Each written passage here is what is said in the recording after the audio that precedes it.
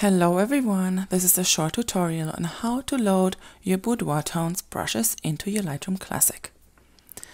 The first thing you do is you go into Lightroom Preferences and make sure you have selected Show All Other Lightroom Presets.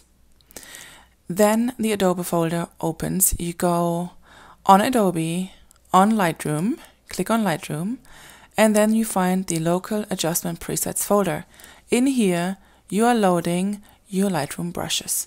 So you're going to go and find your Lightroom brushes, and you can either drag them in there, but then you lose them in your folder, or you just copy paste the brushes into that folder. So you are going to go Command C on a Mac,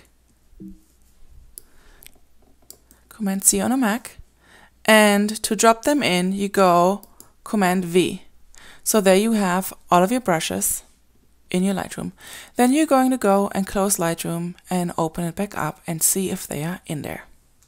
So now we are back in Lightroom and we're going to go look if all the brushes loaded.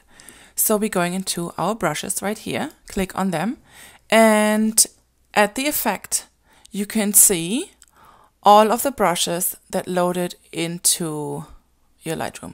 You got the blush for darker skin tones, highlight, extreme highlighter, illuminate skin tones, illuminate for darker skin tones, pretty eyes, skin so soft light. Okay, so I'm going to show you how I use the Skin So Soft brush.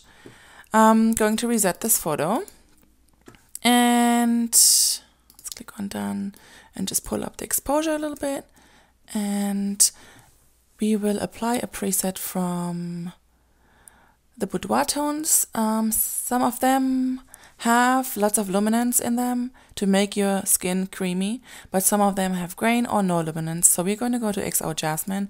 That one has grain in it, and I'm going to turn off the grain.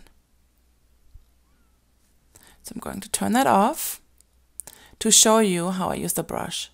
So I'm going to go first, change my white balance and make the photo a little bit warmer. Then I'm going to go into my brush right here, and I'm in the Skin So Soft brush. You can see here all the settings. You can change the settings as you please. Make sure you have the density up. You can always change it later. And auto mask selected. And then you just start brushing onto the skin where you want the skin softer. And you can see that it's softening the skin everywhere you brush over.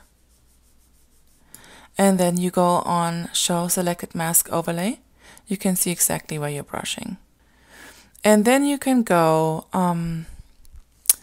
onto another brush. Let's get to the blush and just over the skin tone, put a little bit of blush in it. I'm just going to leave it extreme so you guys can see what I'm doing here. And then you can change all the settings here. You can pull down the exposure of that blush a little bit, pull it up. You can do the same with the Skin So Soft brush. You can pull down density and pull it up. And that's basically how you do it. Let's click done. See what I did. And let's pull some vibrance and saturation into this photo. Kind of like that. And that's basically it. Before and after. If you have any questions, don't hesitate to ask me. I'm always here for you.